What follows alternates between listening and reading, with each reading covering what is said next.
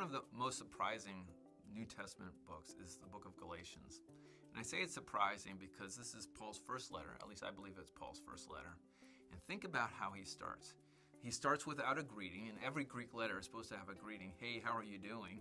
He skips that and he goes right to the punch. I am astonished at you Galatians that you're so quickly turning to another gospel, which is no gospel at all.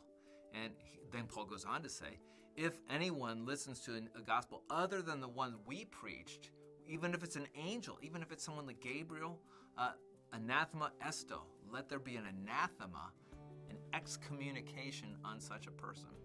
What Paul is saying in his very first letter is that truth matters. And the reason he writes Galatians is because there are well-meaning people following up on his ministry who are saying, well, you know, if you really want to be right, if you want to be on the inside, you Gentiles, you need to be circumcised, and we can help you with that.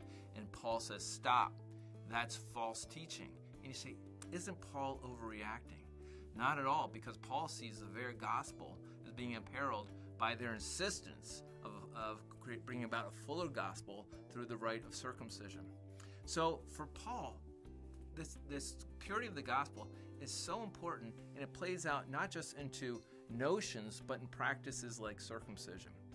We see as we continue to walk through the New Testament chronologically, we see that false teaching is a recurring theme again and again. It occurs in Hebrews and Jude and Revelation.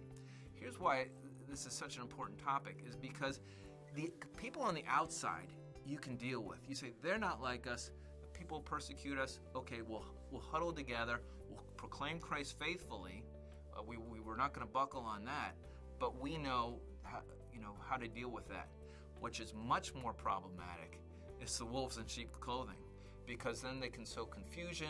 There's an element of trust there that they can build on, and if the gospel can be deconstructed by simple moves, and maybe people who are well-meaning, again, not vicious people, then this is something that has to be stopped right away.